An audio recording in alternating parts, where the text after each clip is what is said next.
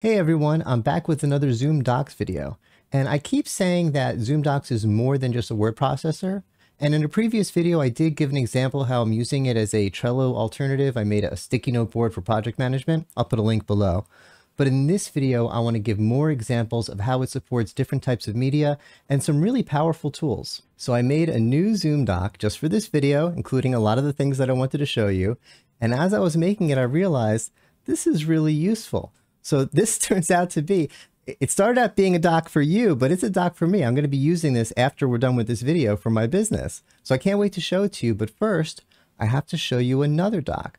One of the cool things about Zoom Docs is the way docs kind of relate to each other. You can have docs, subdocs, docs within docs. You can make a wiki. It'll all make sense in a minute. So this isn't the main event, but bear with me as I talk through this doc. Let me move myself out of the way. So Neat is a company that I work with. They're a partner of Zoom. They make video conferencing hardware for meeting spaces. And I just made a quick page about Neat. I made a header there. This is a web card. If I click it, it goes to their website. And I have links to subpages for the projects. That's what we're getting into. But by the way, I could do a lot more with this. I could, for example, I could just add in, let's say I wanted to put in a briefing calendar. And make that a header level, and then I can embed the calendar widget. I'm not going to do it now, but you get the idea. This could be a really useful page for working with this company. But what I want to show you is the page for one of the projects. And by the way, there's so much customization. I have them as links here, but you can make them into little cards. So I could have a little card for each project. It's all personal preference. But let's click in here. So there's a lot of things here. This is what I want to show you. A lot of different things we're doing here. At the top, just a simple text field to explain what the project is. Neat had an event. I attended the event. This is a video talking about what I learned about at the event. The company contact section over here. This is a person widget. I didn't just type my name. There's a drop down, and if I mouse over it, it has information about the person. I put myself in there as a placeholder. I'm still playing with this board. I don't want to, with this doc, I don't want to send a bunch of notifications to someone at Neat. But eventually I would have my Neat contacts in there. Now next, okay, this out of everything in this video, this was my wow moment. This was the, okay, this isn't just for the video. I really have to do this for every company I work with now, for every project I work on now. The meeting summaries.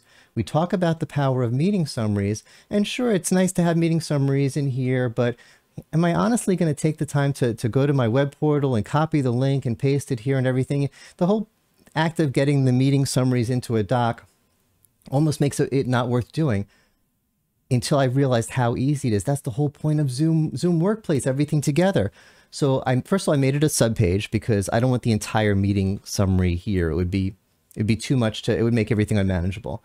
Subpages, right? I have a wiki. So let's go into one. And I didn't create it yet because I want to show you how I create it. This is so wild.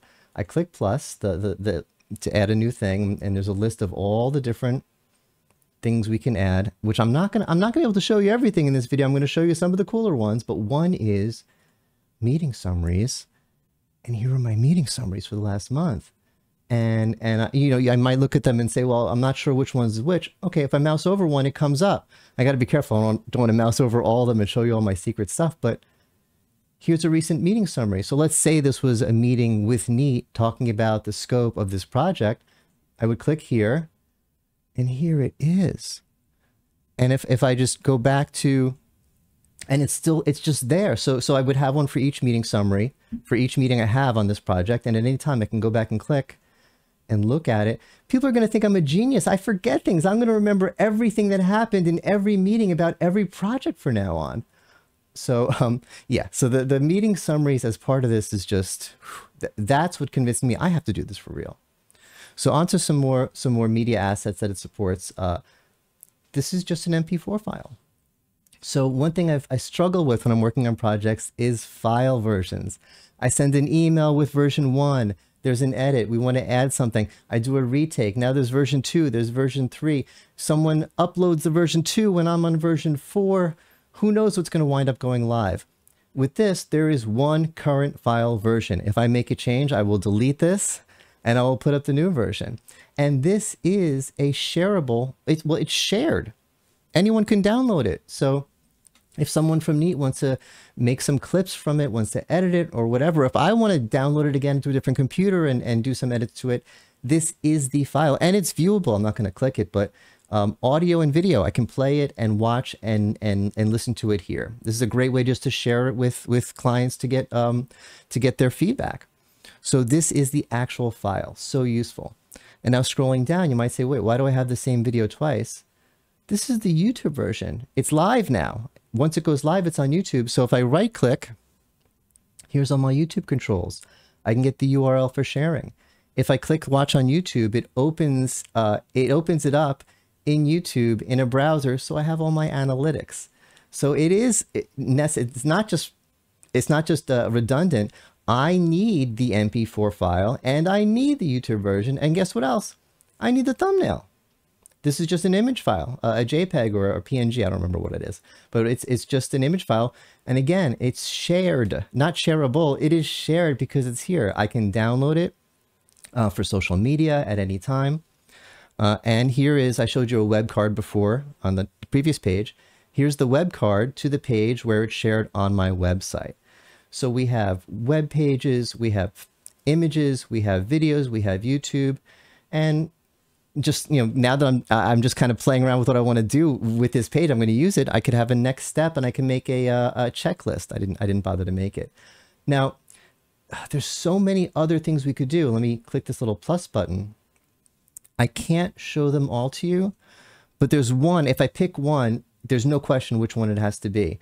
And that's whiteboards. I'm not sure if I would use a whiteboard for this project in particular, but I'm going to use whiteboards for a lot of things, and they're so powerful inside Zoom Docs. So let's add a whiteboard. So here we have our basic whiteboard. I can say hi, but I did a video a few years ago about Zoom whiteboards because it's not just a whiteboard. It's really powerful. There's a lot you could do with it. And that was before they added AI Companion. So I could say, let's say I want a mind map for producing a YouTube video. Let's see what AI Companion gives me. Look at that. It's a whole thing here. Let me zoom out a little bit. All right, I'm not going to get into it now, but obviously AI Companion generates things for you to work with. And once I close this, it is here and it's usable inside the Zoom doc. So anyone I share this Zoom doc with can be using this whiteboard. And it's a live whiteboard. If I share this with my team and they were in a Zoom meeting that I'm not attending right now and they were making changes to it, we'd be seeing the changes as we're looking at the Zoom doc here. It's all integrated. So I really need to show you what this looks like from inside Zoom. But one thing I want to show you first is that all of this is on mobile. There's nothing special you have to do to get this on mobile. Just get the Zoom app, log in, and you can access these docs, including everything works. The videos play, everything's downloadable, everything's already shared. Even the whiteboard actually works. So it's all on mobile. But let's head over to a Zoom meeting so I could show you how to share this within a Zoom meeting. Okay, here we are inside Zoom. May look familiar. We have our buttons on the bottom. And I know some of you were thinking, what am I even showing you? You know what to do here, right? The green share button. Share your screen, have Zoom docs on the other screen and share it. No, it's so much better than that. There is, where is it? A docs button. And if I click on it, it opens up all of my Zoom docs. So let me bring up that one and I can open it for myself or share it. I'm going to do the shared version now.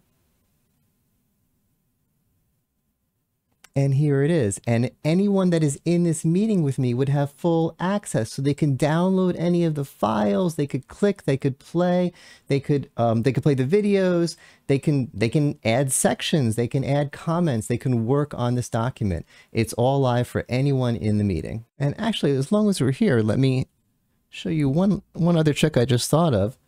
I'm going to bring up docs and I'm going to do the Neat company doc, but I'm only going to open it for myself. So what happens now, let me drag this over to make it a little bigger, if I was in a meeting, I would be the only one who saw this. So if I had a bunch of notes about Neat while I was meeting with them, I could just mention things and they'll think I'm a genius. So this is, I'm not saying this is going to completely like replace HubSpot or Salesforce or whatever, but it could be a good supplement.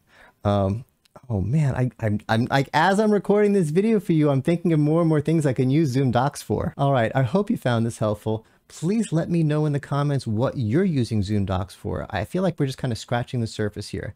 And of course, thanks for watching. Please like and subscribe. Take care.